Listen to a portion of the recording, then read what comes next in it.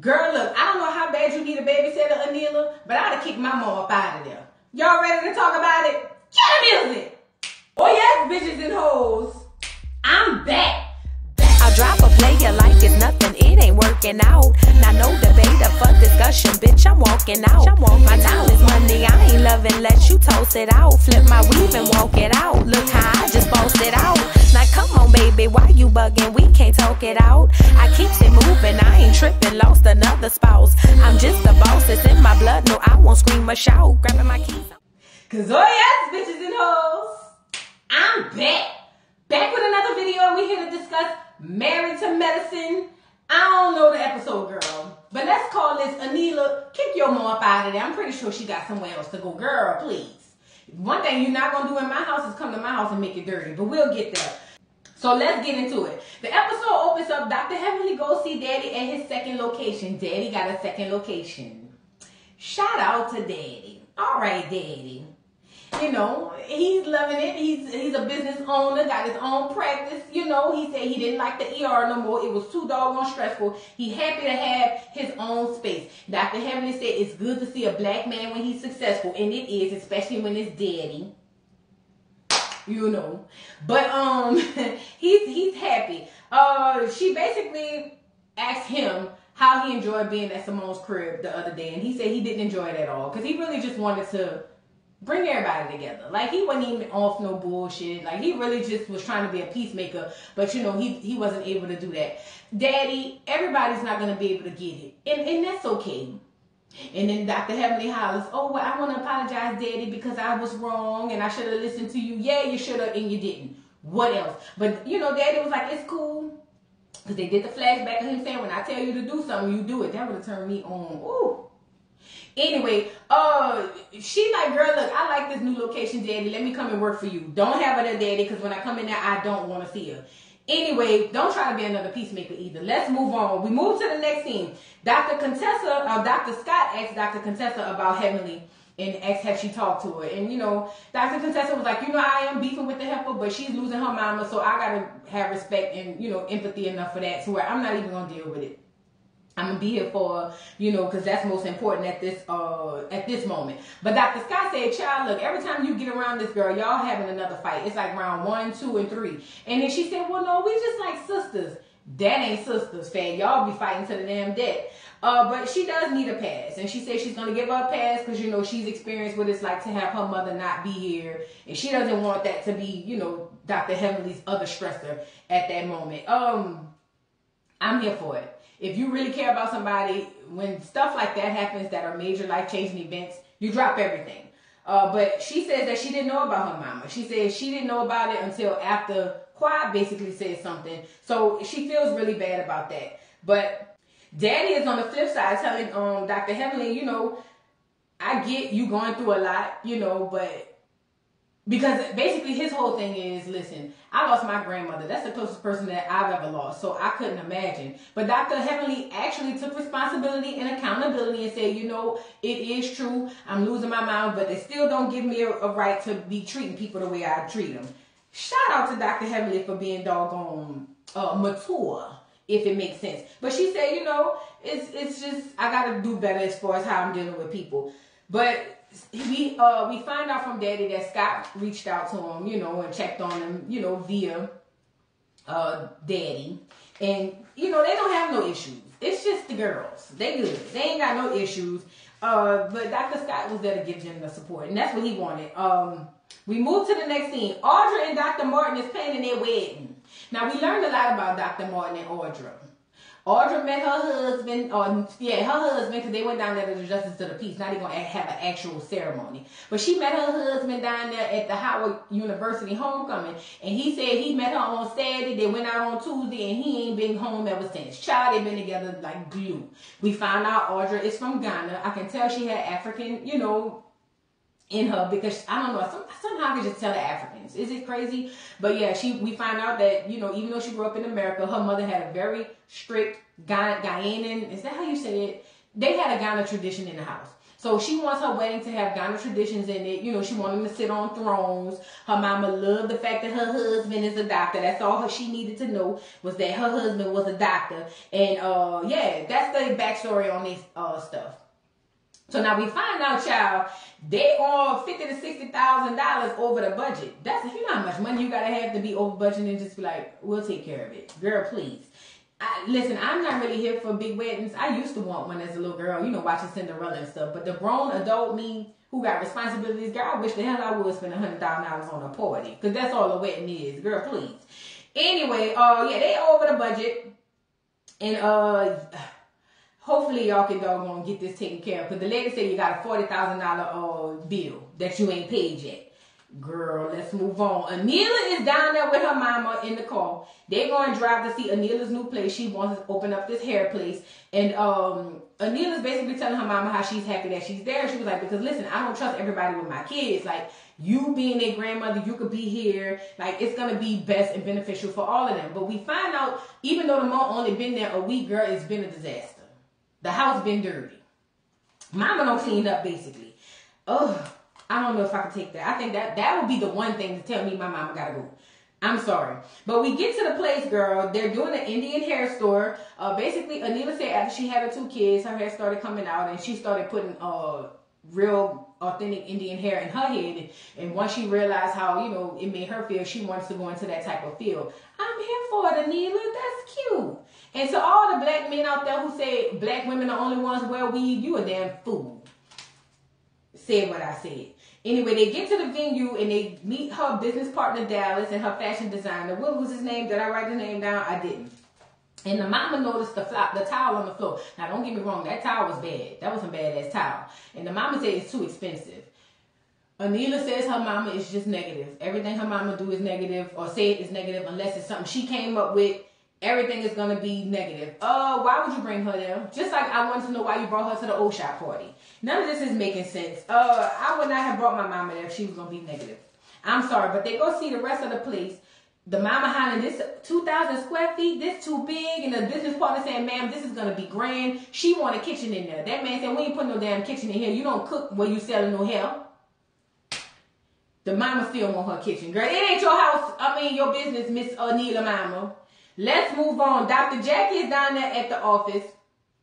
And she talks to her people about the Dumb Crazy Dumb Gay Podcast. That's what it is. Dumb Gay Podcast. So apparently she did a podcast, you know, with these 2 women. I'm assuming they're both lesbians. I think they are. And basically, she said they hit it off after they did the podcast. I'm sorry, y'all. This is so ghetto. But she said they hit it off after they did the podcast, child. And we find out that the lesbian women, they had their doggone coochies checked for 20 years.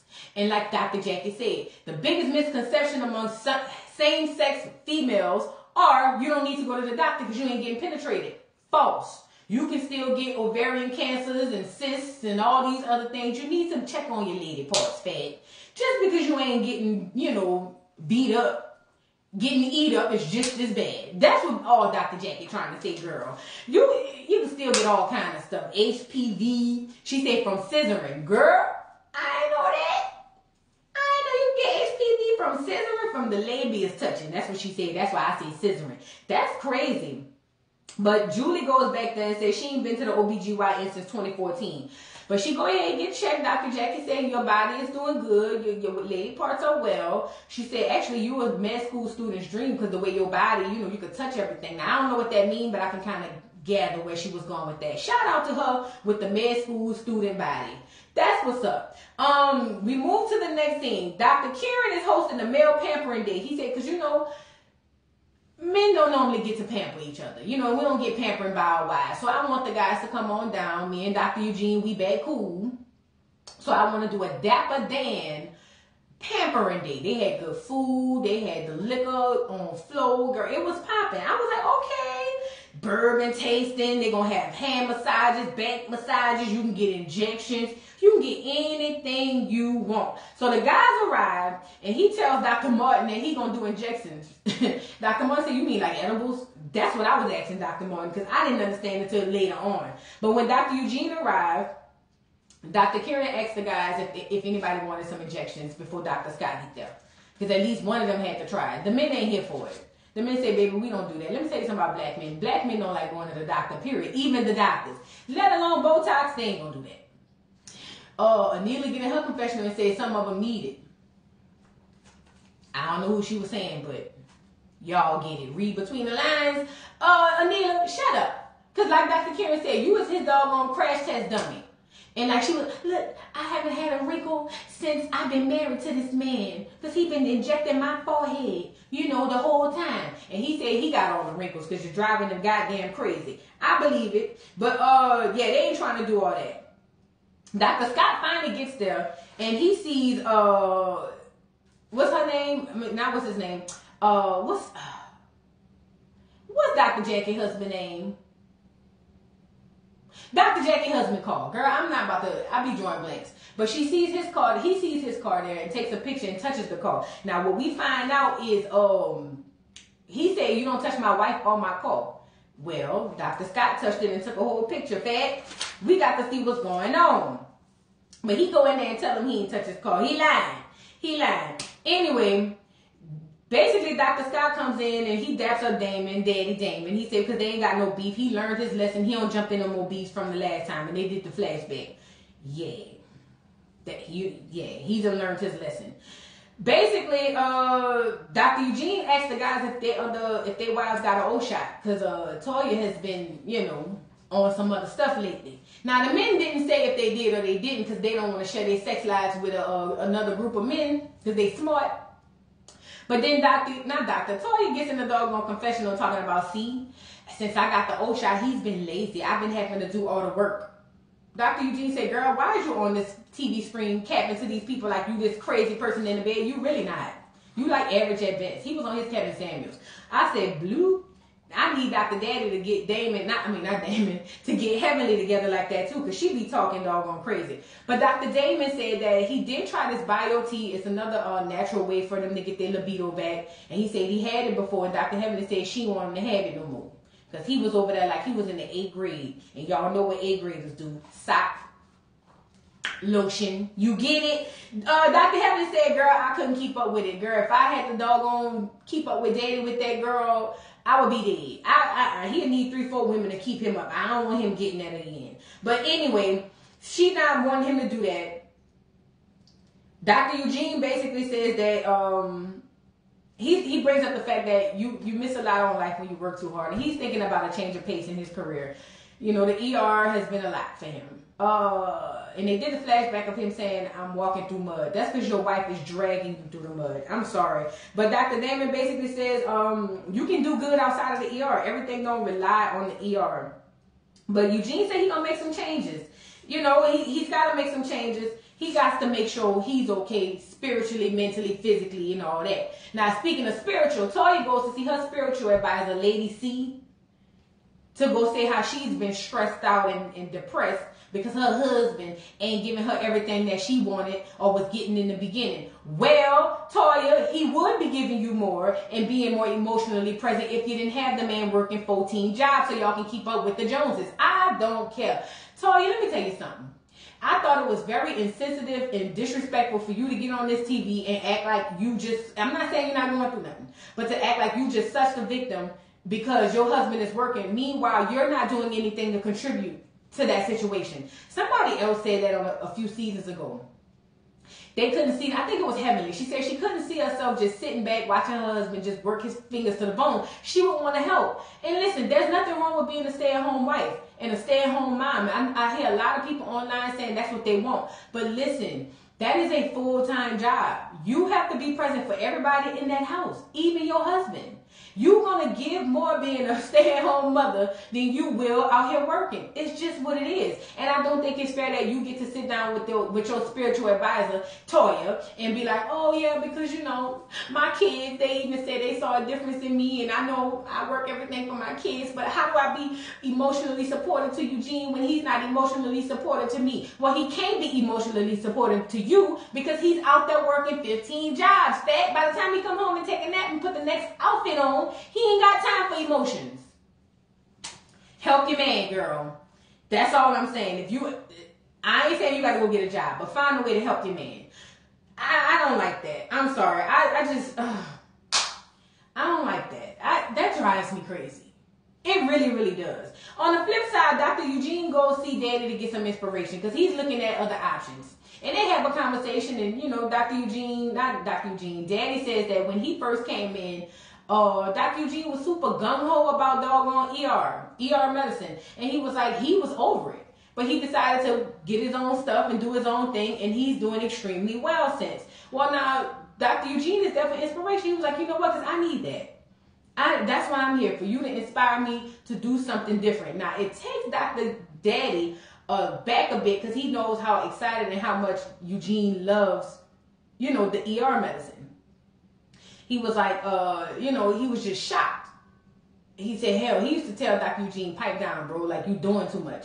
But Dr. Eugene basically says he didn't have a plan B. He only had a plan A. And going into the ER medicine, especially after the pandemic with all the stuff he went through, and I can only imagine the stress level of a physician during the pandemic, he said his plan A is breaking his heart. So he needs to look into other options.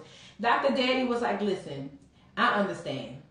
There are other options out here. Like, look around. There are other options. I do think Eugene should open his own practice. I do, because he seems like he's a hard worker. I think he'd do extremely well. I really do think he'd do well. And going to see that inspiration from Daddy, I think that's something you needed as well. On the flip side, Toya's still over there crying, talking about she ain't getting what she need. Girl, shut up, Toya. We don't want to hear it. Let's move on.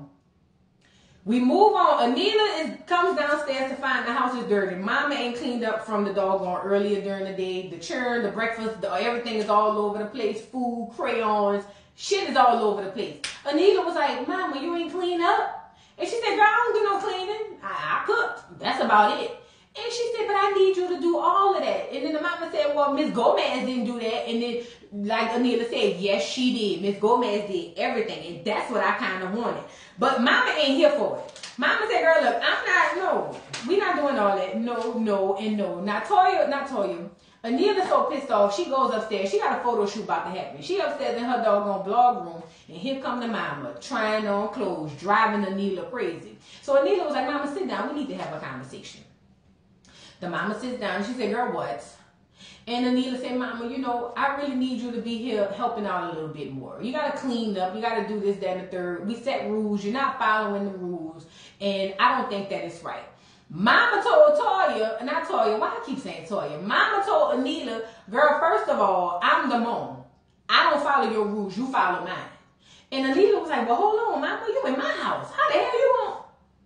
And then furthermore, I am 42 years old. Why am I in here letting my mama tell me what I can and can't do? Mama ain't here for it. Mama said, girl, look, I know I'm here to help you take care of these badass churn, but you will not tell me what I will and won't do. Ain't gonna happen. Anila is over there saying, Mama, please just consider it. The mama said, girl, I will walk out the door. Act crazy. I don't need to be here. You need me. And Anila said, well, why don't you just try to change? Mama said she ain't changing. Get it how you live. Take it how you want. If you want me to change to a new bitch. That's what Mama said. Girl, Anila, I would have told my mama, thank you for your services. I got to call outside you and your husband, a.k.a. my daddy. Pack your bags, fat. Y'all getting the hell up out of here. You better find you a new Miss Gomez, Anila, because this ain't going to work. She ain't cleaning up. She ain't trying to hear nothing. Your mama been negative. You done said all these horrible things about her. I get it. You don't want anybody around your child. Get you a new Miss Gomez, because this ain't going to work. Y'all drop down in the comments and let me know what y'all thought about this week's episode of Married to Medicine. Girl, look, I don't know how Anila doing it. And I don't know how Dr. Eugene doing it. That's why when they said that man said his biggest regret was marrying Toya, I believe in frustration one day he said that shit. One day after coming between 4 jobs, he said, I'm tired. I regret marrying this heifer. But again, you got to step up and step down and put your feet down to be the man and make sure things get taken care of accordingly. If not, she going to keep walking you like a dog. You see a sucker, what you do? Lick it. Don't forget to like, subscribe, hit the notification bell, and I will see you hoes later. Bye. Mr. Carroll, how you give the voodoo doll time to talk? I don't get no fucking time to talk. Who the voodoo doll is? The nigga you just had up here.